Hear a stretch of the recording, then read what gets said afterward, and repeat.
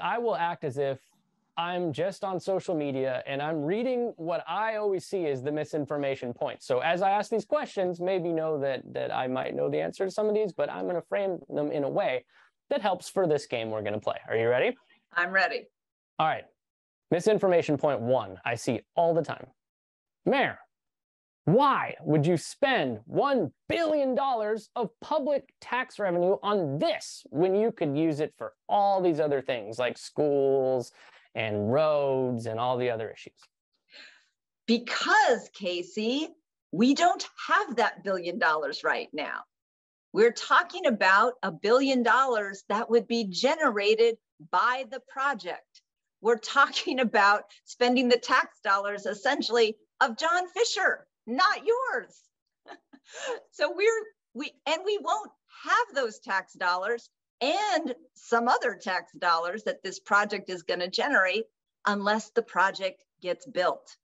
And so it makes sense to pledge the new money that we do not have today to create that money and more in the future. Is that okay? To get me? But my argument there now is if there's all this money flying around, shouldn't the public be the ones that decide, not the city council that they elected themselves? So the public elected the city council to make these types of decisions. The public will have an opportunity to weigh in every significant step along the way. And if at the end of the day, the public does not like the deal that the city council agreed on, there is a referendum process where the public could, by vote, overturn the city council's decision.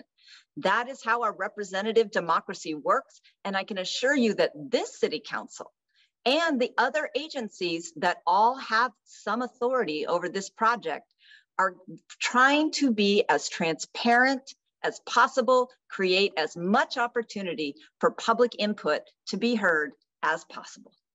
Yeah, but like the port is really important. How can you put a stadium right in the middle of the port?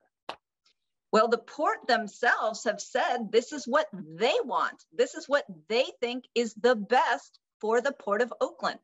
They've laid out why this particular piece of land at the very end of the channel that has to keep being dredged actually cannot ever be used as a shipping terminal again. They've been trying to lease it for 10 years as a shipping terminal, and no one has been interested.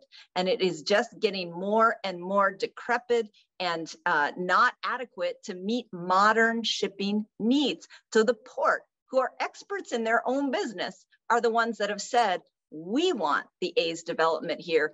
That is what is in the most interest of the Port of Oakland, the city, and the region. But the BCDC just voted to give 56 acres of the port to this project. What's next? When they take those 56, aren't they just going to keep grabbing more and more acres?